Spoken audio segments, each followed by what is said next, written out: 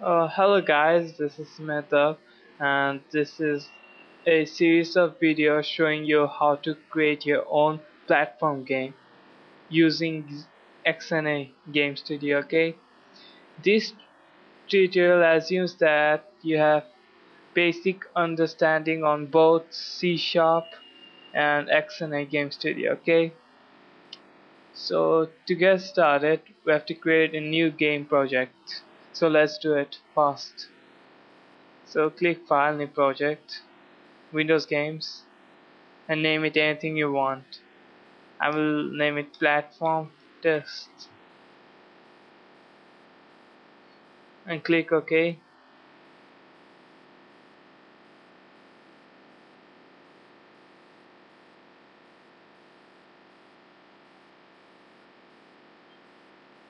You have to wait a while.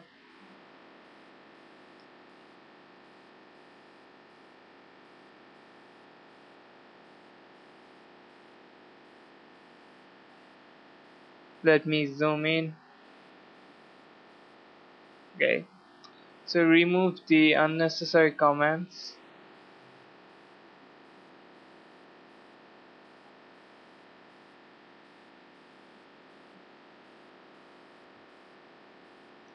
We don't need it.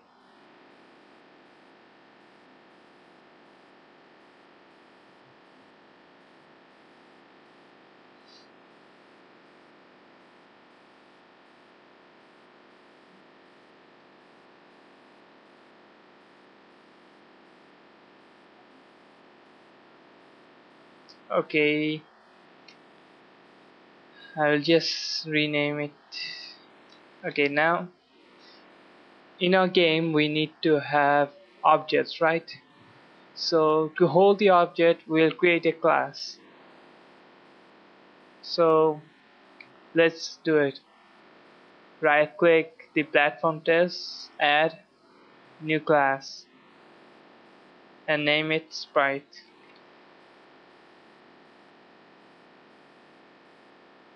This class will hold sprite and add the using statements. Make this class public because we wanna access this class, and make this abstract also because we don't want to have this class instantiated. We want to inherit from this class. Okay, so now let's add the variables. We will first of all start with texture 2D. This will hold the texture of the image, so I'll just name it texture, and another variable would be position of the sprite, which is a vector2 that contains two float values, x and y. Then we will need a rotation, which will be a float, and a depth, which will hold the depth of the sprite. The more value, the more depth of the sprite. The next, we're gonna add the rectangle to detect collisions. The rectangle is an object, it's a class which holds four values, which is width, height, x and y, and we need it to detect collision detection. So now we'll add another x and y class of origin, which will be the rotation point of the image, and it defaults to the top left corner of the sprite. Now we will add the constructor. let's just make this protected so that the class which inherits from this sprite class will have access to these fields or variables. So hold down Alt and just create a rectangular box which will hold the access modifiers and change it to protected.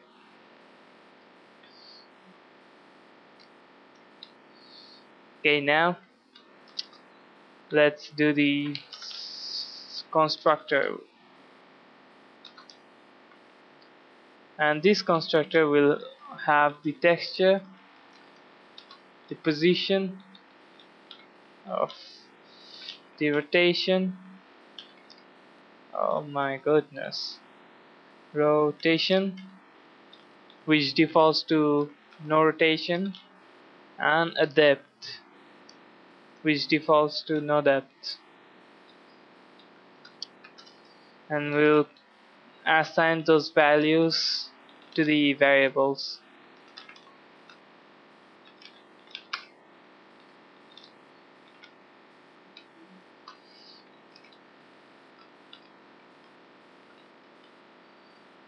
Depth equals depth. And now we'll create the bounds. Okay, so we'll just write bounds equals new rectangle, and the x will be the position dot x, the y will be position dot y, the width will be texture dot width, the height will be texture dot height. And because rectangles accept only int data type, we have to cast it to int. Okay, let's do it.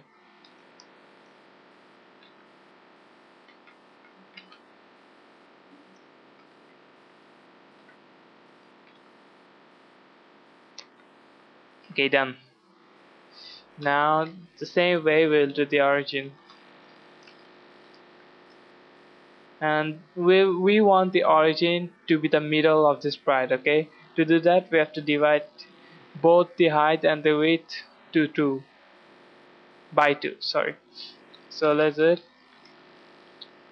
So this will be texture dot width divided by 2f, and this will be texture dot height divided by 2f. The reason I wrote f because it's a float value. Okay, and you can write without f, it's your wish, but I prefer writing with f. So okay, now add the draw method, add the update method, which will have the game time as the parameter, and on each frame, and this update calls on each frames, sorry, it calls 60 times each frame. Okay, so we want to know the values because these values are dynamic, it can be changed, so we want to keep track of the value. Let's add the draw method, and it will have the sprite batch. Sprite batch, as the name said, is a render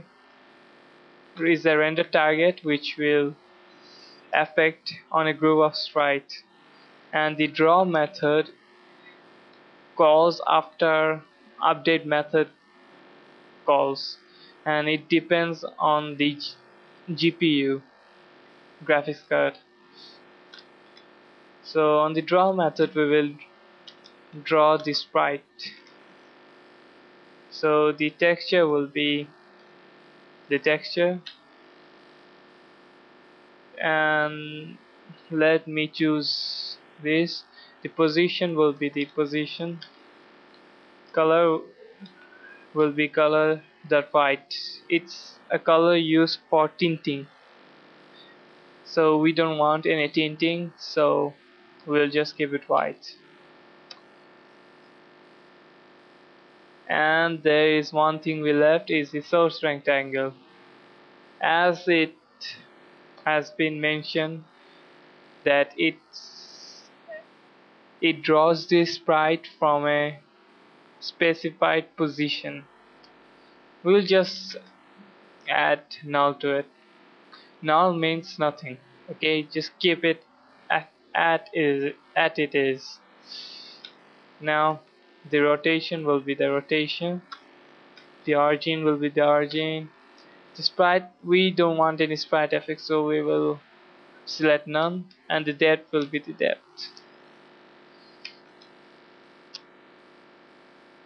Oh yeah, there is one thing left, which is the um, the scale. We don't want any scale, so we want to keep it on 1, the default scale. Okay, so we have done the sprite, and in the next tutorial we will try to implement the player onto the screen, okay, and make him move and attack if possible. One more thing I wanna do is I wanna just rename the game one to something more good. I'll just name it primary because it's the main thing, the primary class. So thanks you guys for watching, and sorry about my voice.